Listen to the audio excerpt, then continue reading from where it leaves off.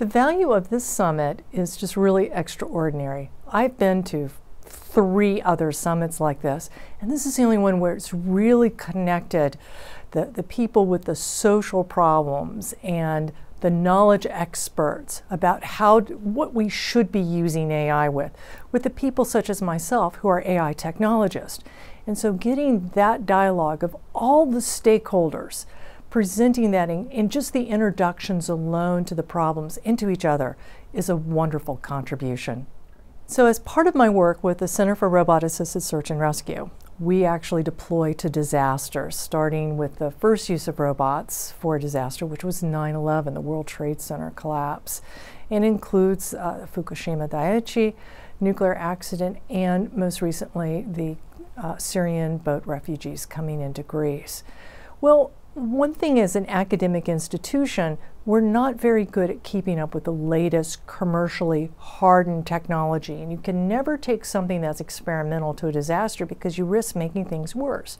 So we created Roboticists Without Borders as kind of to become a dating service. So when a disaster happens, having a cadre of companies that are trained in emergency response, who've practiced and worked together, and have technology we know that will work. They've tried it out at Disaster City or at our other training facilities, and are ready to volunteer up 10 days of their time and their equipment if they are asked by an agency to go. So that can help speed the adoption. For me, the big thing is, it's not to have this technology, us providing it to these agencies all over the world, but them seeing the value and investing in it themselves.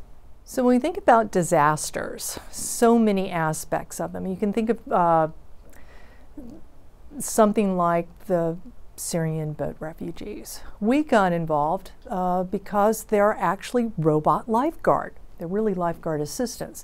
Think of a very large life preserver, one of those throwable ones, but on a miniature jet ski robot. So now the lifeguards from a Coast Guard cutter or from a boat can zoom it out and get 5 to 8 people can hang on and give the lifeguards time to deal with, say, the other 30 or 40 or 50 people that may be in more immediate danger and that they need to jump in the water to help with and deal with.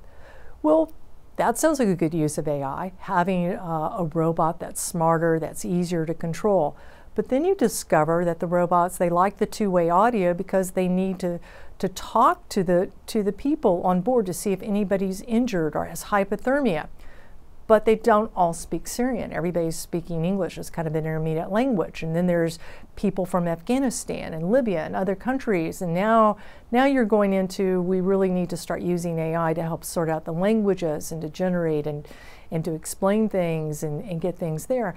And then you're realizing that it's not just the Hellenic Coast Guard. There's a group of NGOs, not just the Hellenic American Red Cross, but these professional lifeguard teams from Spain and Portugal and around the world who are helping. And can we coordinate with them?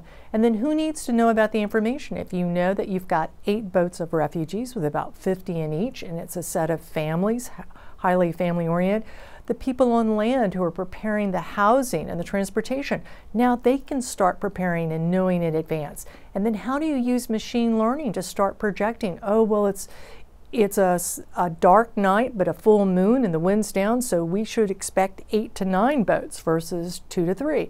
What are the things that we can start using AI for? There's so many possibilities.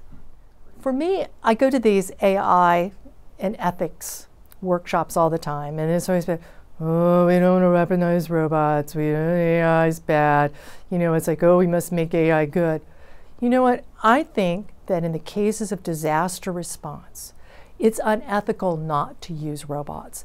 Unmanned aerial vehicles, unmanned ground vehicles, underwater vehicles can radically change the way we respond to disasters, the way we prevent disasters, the way that we accelerate economic recovery, the way that we prevent people from being displaced or having long-term injuries. And it's to the point where it's unethical not to use it. So I'd like to see that on the ethics table. Okay.